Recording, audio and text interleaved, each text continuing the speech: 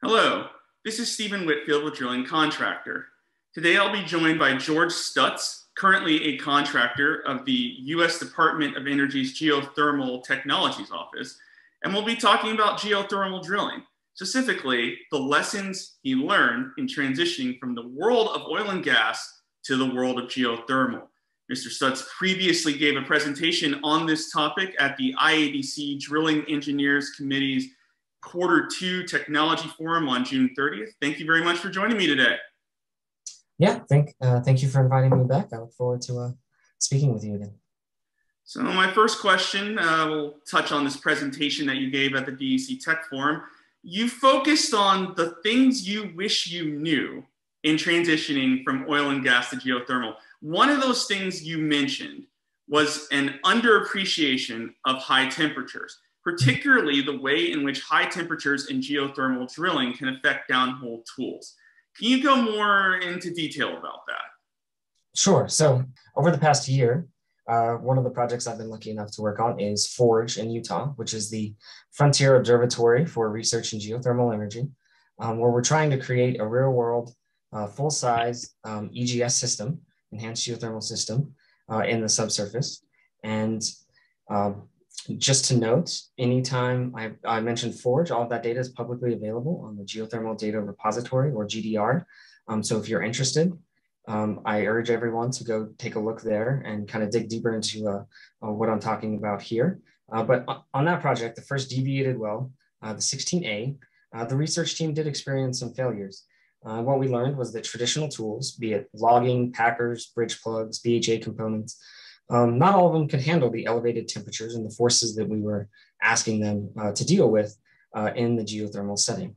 And so as a result, we did experience some challenges. And what it really revealed, I think, was a need to collaborate more effectively, to understand tool limitations and to optimize the equipment as we seek to bring over oil and gas knowledge, people, tools, techniques into the geothermal space. And while we did experience some challenges on those, I do want to point out that there was a lot of success on that well, the 16A. And it actually ended up coming in about 50% of AFE days. So that was a great success. And every subsequent well that we've done there has built on those successes. In particular, PDC bits brought over from the oil and gas industry, completely 100% existing technology, performed extremely well.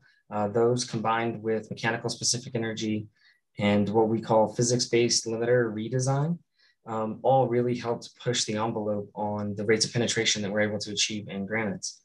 Looking forward, I think there's still a lot of unlocked value in oil and gas, tools, techniques, and people.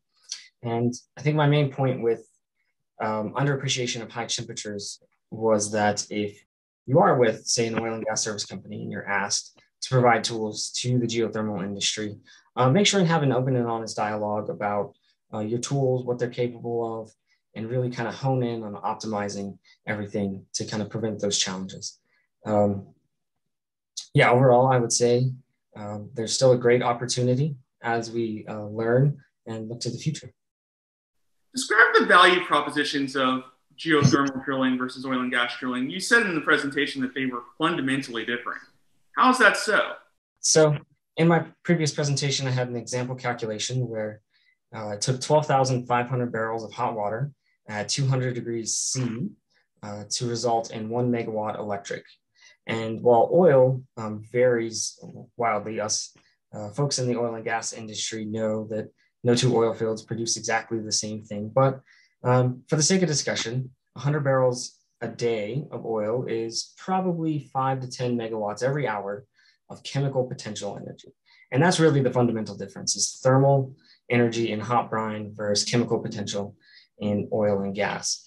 And while I haven't had thermodynamics in over a decade, so feel free to check me on those calculations, but the point is it's several orders of magnitude different in total energy in the systems.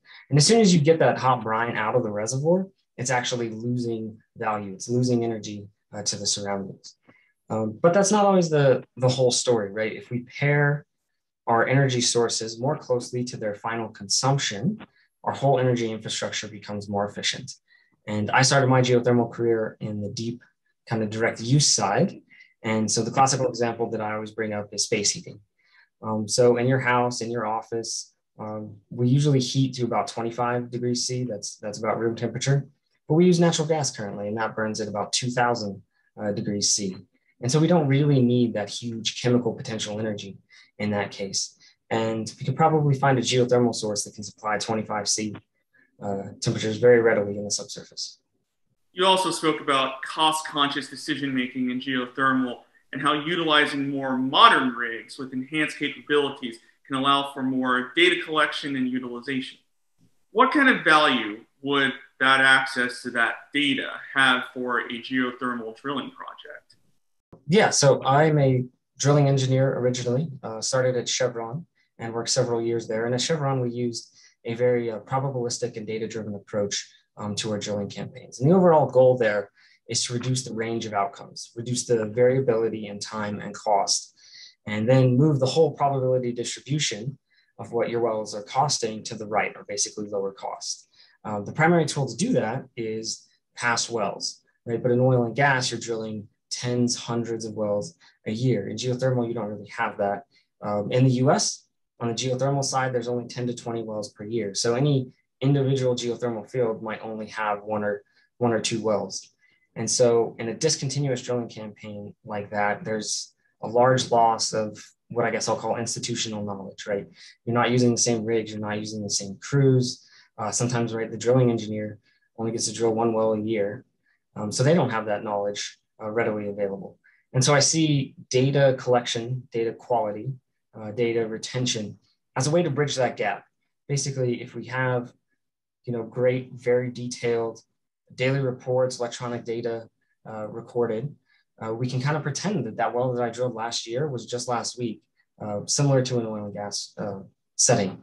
So I think, again, access to that high quality data can help serve as a bridge for that lack of institutional knowledge. Well, Mr. Stutz, thank you very much for speaking with us today. Geothermal is a hot topic in the world of drilling these days, and companies are obviously looking for sort of the connection between oil and gas and geothermal, and it seems like there will be a lot more discussion on this in the near future. So thank you for taking the time to give your insight on this. Yeah, thank you. And thank you very much for visiting Drilling Contractor.